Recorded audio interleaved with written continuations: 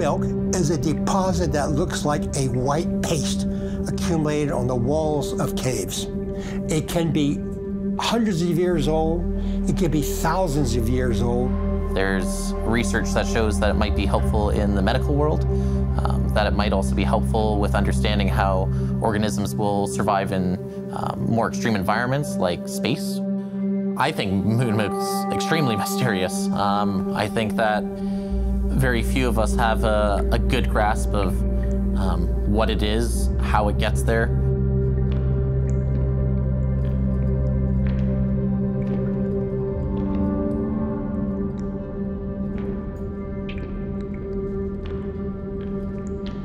As we take more samples, we need to physically be able to access them, so I need to be able to fit within it. And then I need to be able to fit into a place that goes into absolute darkness, where not even night vision goggles will work anymore.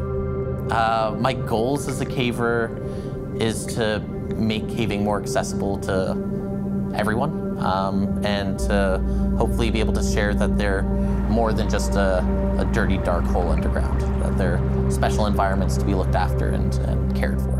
The very first time I went caving, I was probably about 16 years old, and in Northern Virginia in the Appalachians.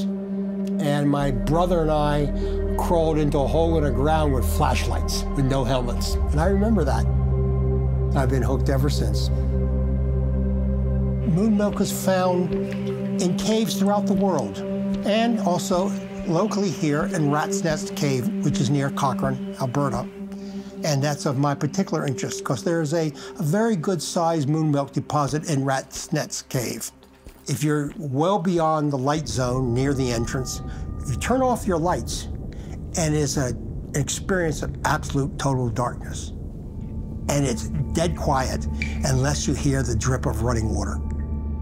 Normally, when it's in large masses, it will take something called Moonmilk flowers, which will start as a mat that covers up the rock, and as it gets larger, it creates bulbous or large structures, kind of like popcorn-looking structures on it. Moonmilk has been known in caves throughout the world, from high alpine caves right on down to desert caves in the tropics.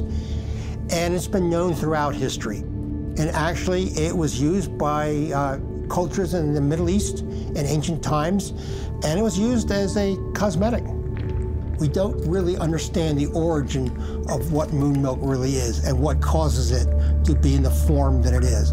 Now, the controversy is that when you look at Moonmilk under a electron microscope, it's composed of needle-like calcite crystals.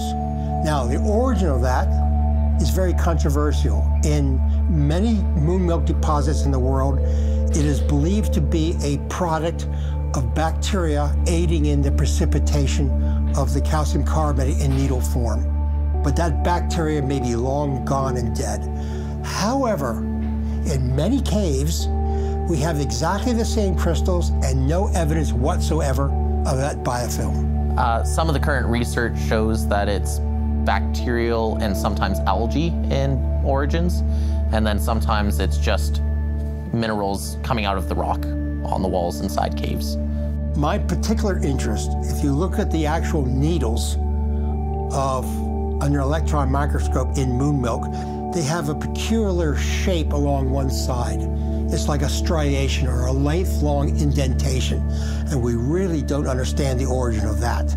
About Moonmilk, I'd probably say that most things are still fairly unknown about it. And as they study more caves, they're finding out that there's more variety to it than we originally thought.